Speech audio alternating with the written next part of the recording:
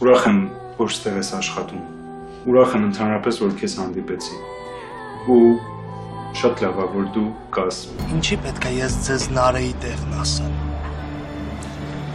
Որովհետև Նարեն ինձ այնպիսի վատություն է արել, որ ինչ էլ լինի, ես իրեն գտնելու եմ։ Գիտես, Աշոտ ամբողջ քաղաքում ընկած ինձ աման գալիս։ Բայց ինչ ես տենց մտածում, Նար։ Այսօր մեր ակումբ էր եկել, հավաքարարին հարցրել է իմ մասին։ Երեք սավ կլապում տենց մտանք քեֆներս մի քիչ լավ էր, մտ մատուցողուի կար, Նարե էր անունը ինչ էր։ Տենց եկավ դուր մռութը դուրս եկավ էլի, ասի արի նստիներս կխոսաս։ Կարծում եմ դեռ շատ հետաքրքիր բաներ կիմանանք այդ Նարեի մասին։ Իսկ դու ինային անընդհատ անուն էիր կպցնում։ Հիմա տեսար դրա իրական դեմքը։ Պատկերացնում ես ինչերի է անթունակ ու ինչեր է անում։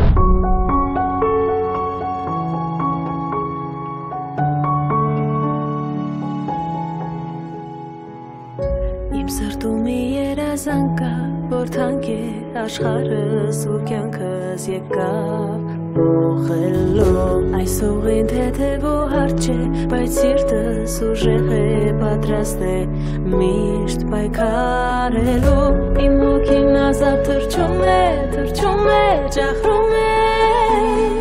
դեպի երազանք ու կամինելի փչում է, թռչում է Քեզ այդքան ես պայպայել եմ, պահել եմ, գաղտնի քեզ իմ սրտում, քո մասին միշտ երազել եմ, սպասել եմ, քնած թե արդում, պաղորդում եմ երազանքս կատարիր, դեր խնդրում եմ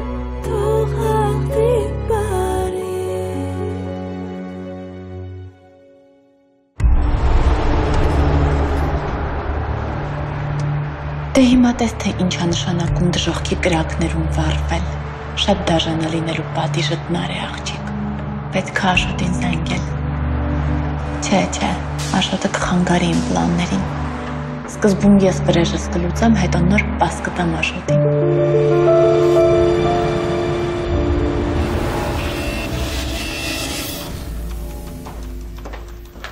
Գտար։ Հենց այդ օրն ու ժամն է։ Այ, ստեղ մենք ենք դուրս գալիս։ Ես էլ Նարեն։ Են էլ տաքսին։ Կադրը մոտիկ ասրու։ Գրանցի համարները։ Վերջ։ Նոմա գտնենք տաքսիստին ու իմանանք ուր է տարել Նարեին։ Ինչ անեմ մահեր, զանգեմ Անդրեսյանին։ Դե այս թվում ամեն առակը ինքը կարես հարցը լուծի։ Ճիշտ է, զանգեմ խնդրեմ։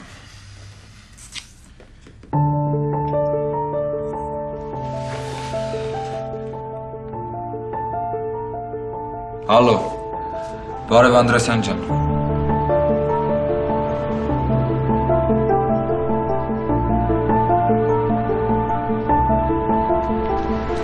Նարե։ Դու էլ ես տուն գնում։ Չէ, քեզ մինչև կանգար կճանապարհեմ ու հետ կգնամ։ Եվ հո երեխա չեմ, ինքս կարող եմ գնալ, դու հանգիստ գնա գործերիդ։ Չէ, ես ինձ սենց ավելի հանգիստ կզգամ։ Նարե մի հատ հարց եմ ուզում տալ։ Կլինի։ Ասացիր, որ սիրած տղա ունես։ Ինչի չի գալիս քեզ հանդիպի, ճանապարհի, չգիտի որ ուշ ես վերջացնում։ Եվ իրականում ամեն ինչ շատ ավելի բարդ է։ Ինքը նշանվել է ուրիշի հետ։ Ոնց։ Բայց դու ասացիր, որ Բայց իմ սերը չի քչանում դրանից։ Լավ, հասկացա։ Եվ գիտես, ես միշտ երազել եմ բեմում երգելու մասին։ Ուզում էի քեզ խնդրել, որ թույլ տաս վաղը մի փոքր շուտ գամ ու երգեմ բեմում։ Իհարկե Նարե ջան, ոչ մի խնդիր։ Շուտ կգաս կերգես, ես էլ շուտ կգամ, քեզ կլսեմ։ Չէ, ես ուզում եմ մենակ, ինքս ինձ համար։ Լավ, պայմանավորվեցինք։ Գնացինք։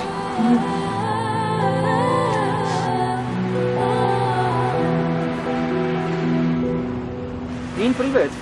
Ինչ այլ ես կշրոքես զանգել։ Չգնանք միտեղ նստենք ստեղ։ Չի կարևորը բանն եմ հետդ խոսալու։ Ինչ է։ Ինչ որ պետքա քեզ ասեմ, այդ քո շահերից էլ է շատ բխում։ Կարող է փակագծերը բացես։ Հիշում ես ինչ որ Նարեի մասին էիր խոսում, որ սա ֆլավում է աշխատում։ Պարզվում է այդ է իմ կյանքը փչացրել։ Դեպի Արմանի հետ կապված։ Կարա, չկարա։ Իսկ քեզ չեմ կանչել, որ դրա գովքը անես։ Ինձ պիտի մի հարցում օգնես։ Մանավանդ որ իր պատճառով այս օրն ես հասել։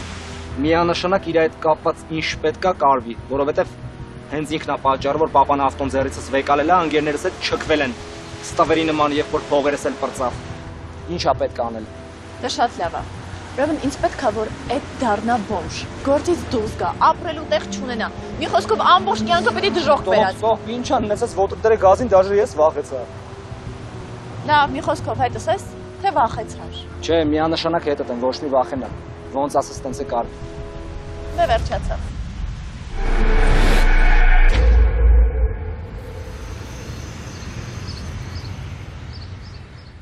Հա, հիշեցի, ունեց էլ հուզված էր, լաց եղավ, սենց։ Բա ուր տարակ այդ աղջիկան։ Սկզբից ասեց գնանք այրոպորտ, հետո զանգեց ընկերուհուն ու այդ աղջիկը ինչ-որ բան ասեց իրան, ու ինքը փոշմանեց, ասեց հետ գնանք քաղաք։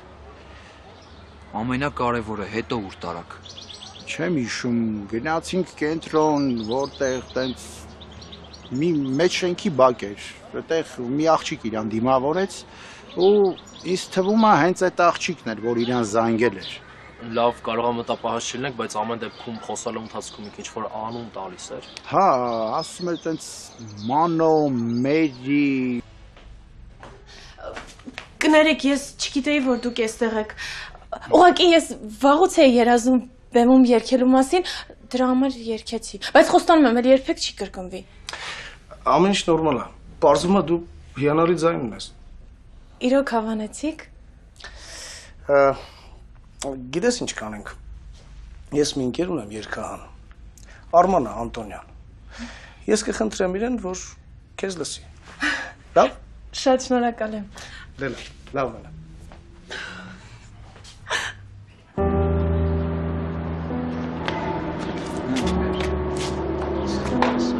Բարև ձեզ։ Բարև ձեզ։ Կներեք, մի բան հարց ունեմ։ Դուք կարող եք իմանալ քեզ շենքում ինչա գործում։ Դե տարբեր օֆիսներ են, խմբագրություններ, գործակալություններ։ Ձեզ ինչա պետք։ Լավ, շնորհակալ եմ։ Կներեք մեզ։ Խնդրեմ։ Հիմա ոնց ես պատկերացնում ես մեծ շենքում գտնենք քո Նարեի ընկերուհին։ Չգիտեմ, մհեր, բայց պետքա մի բան անենք։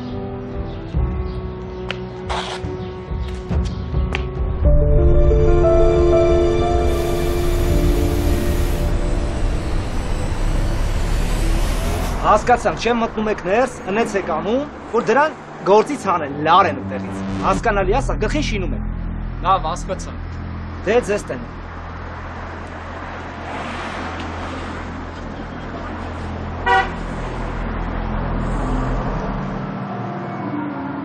Նոր լուրջ Արսեն Սաֆարյանը ուզում է քեզ երգահանի հետ ծանոթացնի։ Ինչ լավ է։ Համեր, այս ամեն այնքան անհավանական է, հավատս չի գալիս, ոնց որ երազ լինի։ Նար, դե եթե Արսեն Սաֆարյանն է ձայնը հավանում։ Այդ արդեն շատ լավ է։ Նենց որ քեզ հավաքի ու պատրաստվի այդ հանդիպմանը։ Շատ ուրախ եմ։ Համեր, անպայման գնալու եմ։ Լավ։ Բարև ձեզ։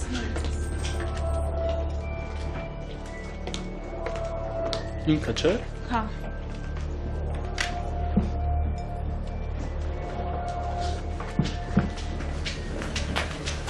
Բարև ձեզ։ Ահմենյուն կարող եք ծանոթանալ։ Նայնու պետք չէ, ինձ սարը սորճ։ Ինձ էլ թեյ։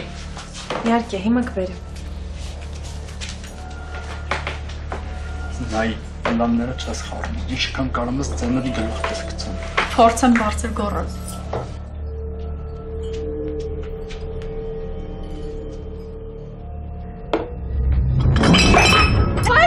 Չարի, վարիր աղջիկան, ձերն եք ունա չես կարող նորմալ պայել, հլը մենեջերիդ կանչի։ Մենեջերը ես եմ 1000 ներողություն պատական։ Ինչ պատականություն, աղջիկան վարել եք ասում եք պատականություն։ Բան ա եղել, ինչ կարան կանեմ։ Վարվել եմ ամբողջովին։ Ինչ դին, ինչ սարը թրջոց, քել գնացեք հիվանդանոց, արի։ Ընկեր ջան, ինչ հիվանդանոց, թեթև կարմրել է։ Գնալու եք հիվանդանոց, հետո այնտեղից իրոք էլի կարելի է։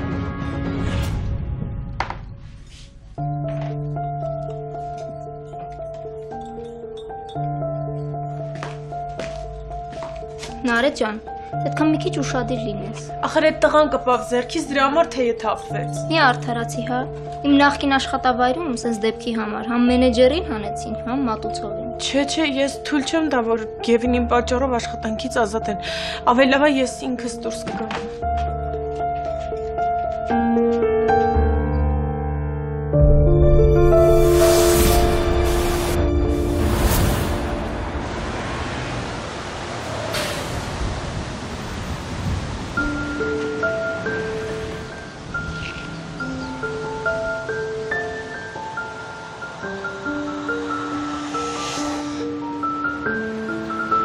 Մամ, հստված վկա ամեն ինչ անում եմ, որ ոտքի կանգնեմ, բայց միշտ ինչ-որ բան խանգարում եմ։ Հենց ուզում եմ ուրախանամ, մեկ էլ մի այնպիսի բան ա լինում, որ բոլոր հույսերս մարում եմ։ Ինչն եմ սխալվում, մամ։ Գիտեմ, հուսահատված ես, կոտրված ես, բայց առանց դժվարությունների ճանապարհ չկա։ Եթե այդ ճանապարհը հեշտ ես անցնում, ուրեմն ոչ մի տեղ է տանում։ Քեզ հավաքիր ու առաջացիր։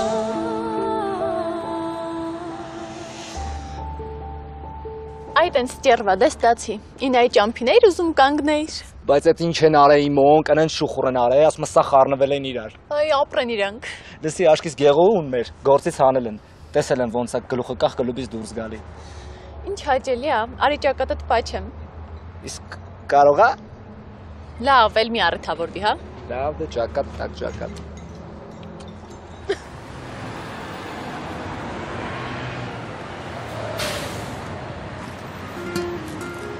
Նարե,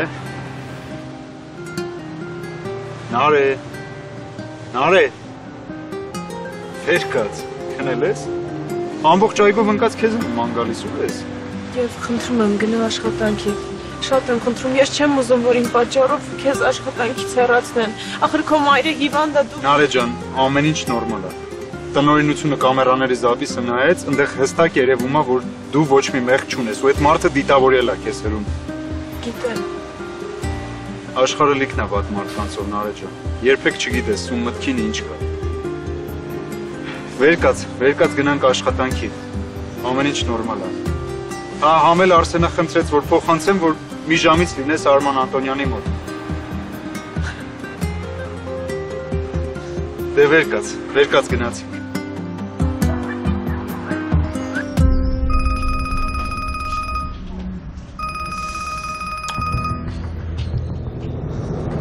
Ալո։ Հրան տաշոտն է, երբ գամ գումարի հետևից։ Բայց ես չեմ կարա քեզ ամեն օր փող տամ, ես այդքան հնարավորություն չունեմ, ապեր։ Լսի տղա ջան,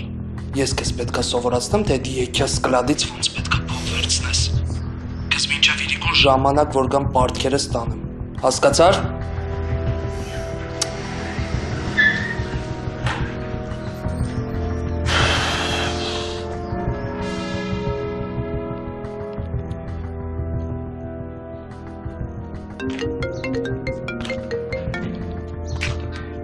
Հա, Աշոտ։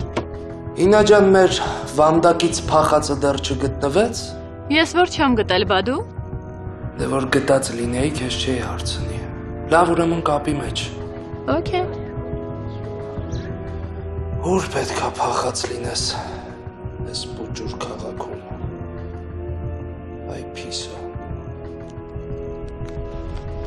Հա, Նելի, հասկանում եմ, բայց հիմա շատ զբաղված եմ, հետո կհանդիպենք ու կքննարկենք։ Հա, բայց այդ շատ կարևոր է, Արդ։ Հասկանում եմ, Նելի, հետո կհանդիպենք ու կքննարկենք։ Չէ, սա կատաստրոֆա է։ Սա վերջի սկիզբն է։ Համ կյանքս է խորտակվում, համ բիզնեսս։ Ես թույլ չեմ տա։ Ես ինչ բերեցիր իմ գլխին, Արման։ Պետք է շտապ մի բան ձեռնարկել։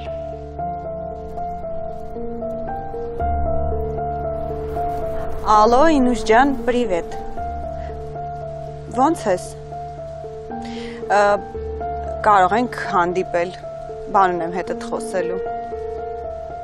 Չէ, դու մի անհանգստացի, Արմանը տանը չի, կարող ես հանգիստ մեր տուն գալ։ Լավ, դե սպասում եմ Ինա ջան։ Եղա, բակա։ Նարեկ ջան նոր խոսացի, հեսա կգա Արման։ Բարև ձեզ։ Բարև ձեզ։ Դուք Նարեն եք, հա։ Այո։ Շատ ուրախ եմ։ Ես Արմանն եմ։ Ես էլ եմ ուրախ։ Արսենը ձեր մասին ասաց, որ շատ լավ եք երգում։ Ուզում եք հիմա ձեր ընտրությամբ ցանկացած երգ, մի հատ հատված երգեք, մի հատ հասկանանք ինչ տեմբրային դիապազոնա չէ, Կարեն։ Հա։ Երգես։ Հա, կարող եմ ձեր երգերից որևէ մեկը երգել։ Նույնիսկ շատ ավելի լավ, որը օրինակ։ Անհնար է։ Շատ ավելի լավ։ Կար ջան, մեծ հարմոնիա պահի, դա փորձենք հասկանանք ինչ է կատարվում։ Այ նայ ջան։ Լավ։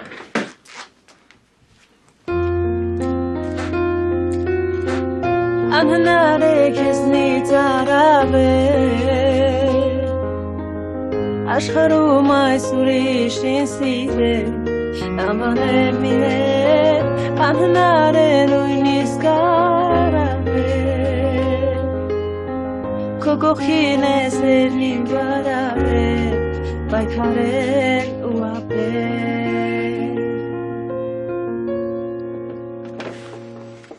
Բրավո Նարե ջան, գիտես, բավականին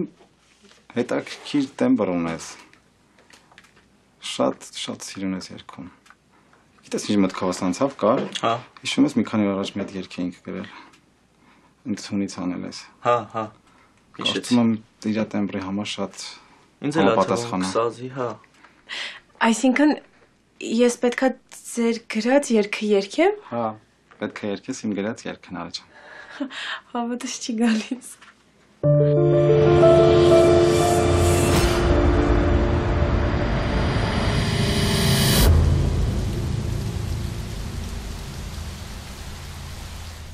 Տիկինն էլի, ես իհարկե շոյված եմ, բայց դա անհնարին է։ Անհնարին ոչինչ չկա։ Էլ այդպիսի բաներ չասես։ Եթե մենք ուզենք, ամեն ինչ հետ կբերենք։ Ես շատ եմ ուզում, որ դու ու Արմանս նորից միասին լինեք։ Ու հետո մի մոռացի, որ բոլորն էլ վիճում են, հետո միանում են։ Ձեզ ինչ ա եղել, որ դուք չմիանաք։ Բայց ախր ինքը ինձ չի սիրում, է տիկինն էլի։ Սխալ բաներ ես խոսում, հա, Ինուշ ջան։ Ուղղակի իր ուղեղը մի քիչ մթագնել է։ Ոչինչ, կանցնի կգնա։ Եվ հետո դու գեղեցիկ աղջիկ ես։ Շատ լավ գիտես, թե ոնց անես, որ ինքը քեզ սիրի։ Չգիտեմ, ուղղակի չեմ պատկերացնում, այդ ոնց պետք է անեմ։ Նայ։ Տես ինչ եմ քեզ առաջարկում։ Հիմա դու ավելի հաճախ կգաս մեր տուն, կլինես իմ հյուրը։ Ու ավելի հաճախ կշփվես Արմանիս հետ։ Ինչքան ավելի շատ շփվեք, այնքան ավելի լավ կլինի։ Դրա համար մտածելու բան չունես։ Ինքը նորից կվերադառնա քո մոտ։ Տիկինն էլի, ես պետքա կողմնորոշվեմ։ Ես ուղղակի չեմ ուզում, որ իմ սիրտը նորից կոտրի։ Դու կողմնորոշվելու բան չունես։ Ես արդեն ամեն ինչ մտածել եմ։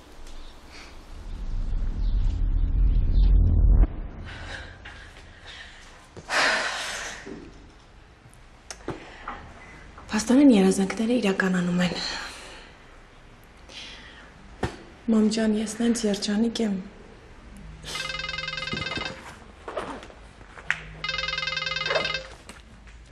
Պապ, ինչ գիտեիր, որ ուզում էի քեզ հետ խոսել։ Բարև աղջիկս։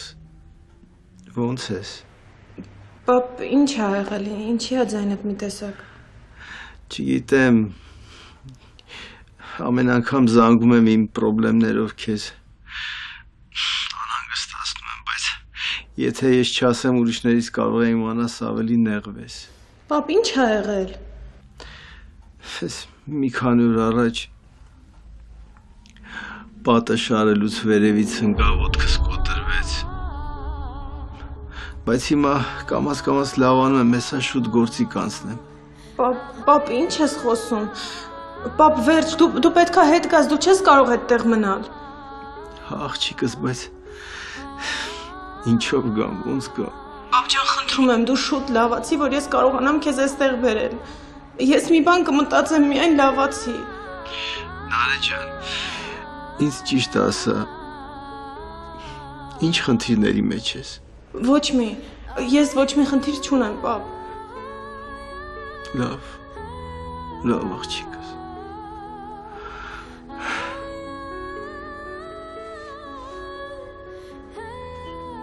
Չէ, Անուշին ոչ մի բան չեմ ասի, ինքս կպարզեմ, ինչի ինչոց է նոր կխոսեմ Անուշի հետ։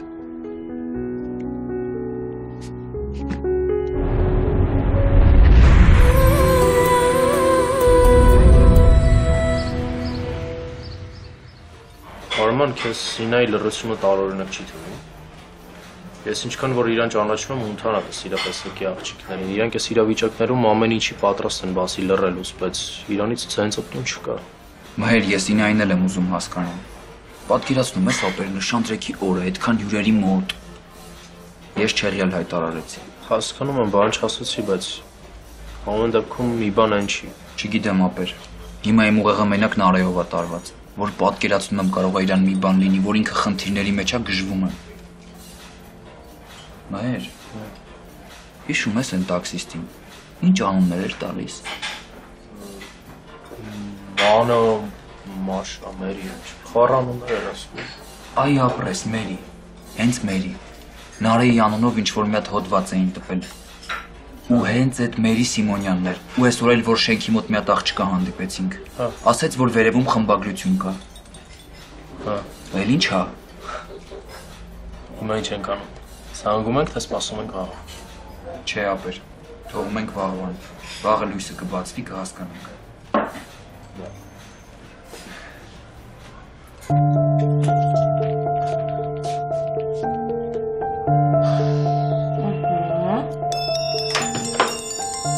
Ալո։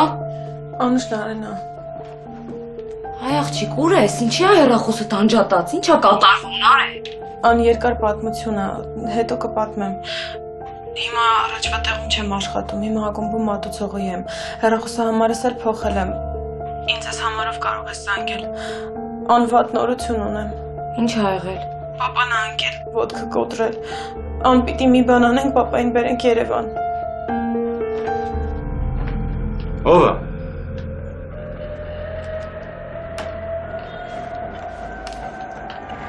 Էս ո՞վ էր։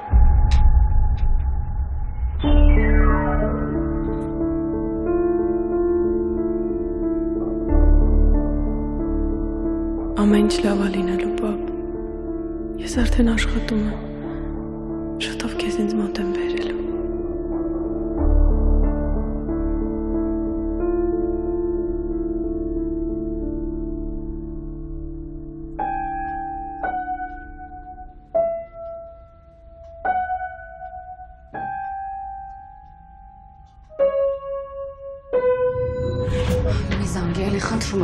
Խնդրում եմ հրանտ մի զանգի այդ Աշոտը կվնասի իմ քրոջը, խնդրում եմ մի զանգի։ Անուշ, մի հատ խելքդ գլուխը հավաքի։ Խելքդ գլուխը հավաքի ու երեխուդ մասին մտածի։ Ինչ ես առաջարկում։ Այդ 10 միլիոնի ես փակեմ, հա։ Հա, այդ ես ուզում։ Փակեմ, Անուշ։ Փակեմ, բայց այդ տուն մի կոպեկ փող չեմ բերելու, սոված եք մնալու։ Այդ ա ուզածը։ Գնամ պարտքերի մեջ ընկնեմ ու այդ պարտքը փակեմ։ Այդ ես ուզում, Անուշ։ Հետո վերջում ինչ ալնելու։ Միտեղ բռնելու են դատեն կամ էլ սատկացնեն, այդ ա ուզածը։ Հրանտ ախր։ Սուս մնա Անուշ, վերջ սուս։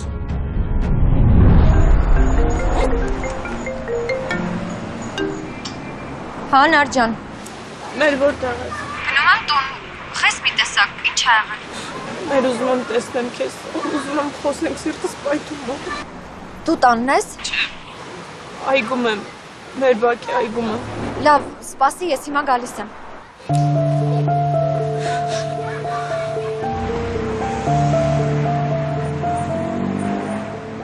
Տեսնես ինչ ա եղել։ Իսկ կարող է Աշոտը իմացել է Նարեի տեղը։ Ոյ, չէ, Աստված չանի։ Բայց չեմ կարող հիշեմ, թե այսօրվա տղայի դեմքը որտեղից է ծանոթ։ Կներեք, մի բան հարցնեմ, դուք կարող եք իմանալ քեզ շենքում ինչ է գործում։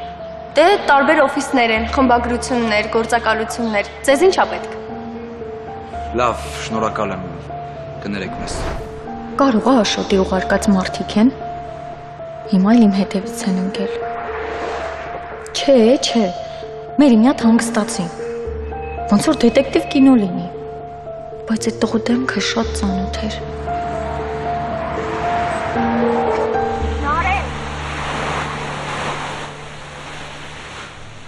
Նարե, ինչ է եղել։ Նստի։ Ինչ ա եղել։ Վերել չեմ դիմանում։ Չեմ կարող։ Կարող է Աշոտը գտելա քեզ։ Ես Աշոտից չեմ վախենում։ Ես վախենում եմ ինձ հարազատ մարդկանց կորցնելուց։ Այսինքն չեմ հասկանում ինչ ես ասում։ Պապաս ոտքը կոտրել է ու ես չգիտեմ ոնց օգնել իրան ինչ անեմ։ Ես հասկանում եմ շատ դժվար է, բայց պետք է հավաքես քեզ։ Պետք է քեզ հավաքես, որ հասկանաս ոնց ես իրավիճակից դուրս գալու։ Խնդրում եմ հանգստացի։ Զանգեցի Անուշին, ասեցի, որ ու հասկացար չէ, որ չպետք է զանգեիր։ Մեր ուրիշում կարող էի զանգել։ Նար, հիմա հեչ զանգելու ժամանակը չէր։ Մոռացել ես կարգավիճակիդ մասին։ Անուշ ինձ պատություն չի անի, հետո էլ Աշոտը Անուշ ինձ մասին ոչինչ չգիտի։ Նարե, Աշոտը հիմա կատաղած գազան է։ Ինքը պատրաստ է իր ճանկը գցի բոլոր նրանց, ովքեր կհայտնվեն իր ճանապարհին։ Պետք է զգույշ լինես։ Երբ խոսքը պապայիս է վերաբերում, ես մոռանում եմ ամեն ինչի մասին։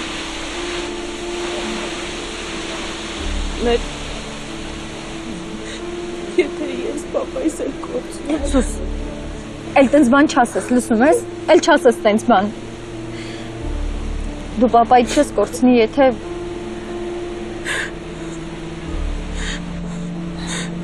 ինչ։ Եթե մեջդ ուժ հավաքես, Նարե։ Նար, պետք է ուժ հավաքես ու առաջ գնաս։ Նար, դու պետք է հասնես երազանքի։ Եթե դու ոտքի չկանգնեցիր, պապայիդ ոչ մեկ չի օգնի։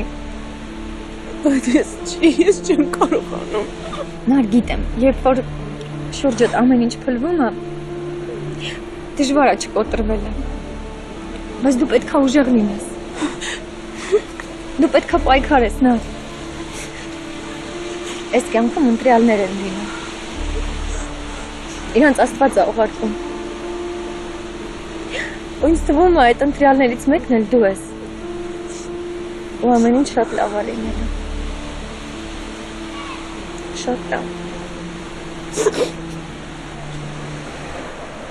Խնդրում եմ։ Ամեն ինչ լավ է լինելու, դու հավատում ես, չէ՞ ինձ։ Զանգեմ պապայիս։ Զանգի։ Զանգի, հիմա զանգի։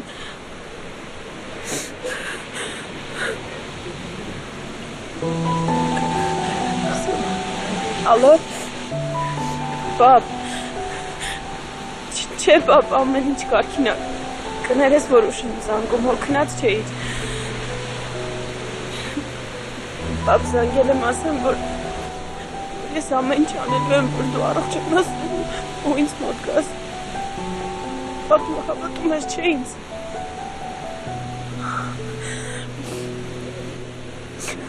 Պապ, ես քեզ շատ եմ սիրում։ Ես քեզ շատ եմ կարոտել, գիտեմ, որ դու էլ ինձ ես կարոտել, բայց ամեն ինչ լավ է լինելու, հավատա։ Հավատա, որ ամեն ինչ լավ է լինելու։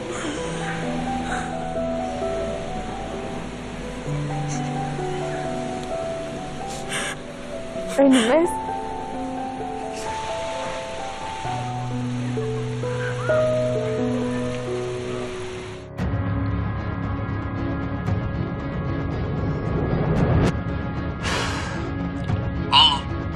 Ալո, բարև Աշոտ, հրանքն է։ Նարեն կապի է դուրս եկել, պետք է հանդիպենք։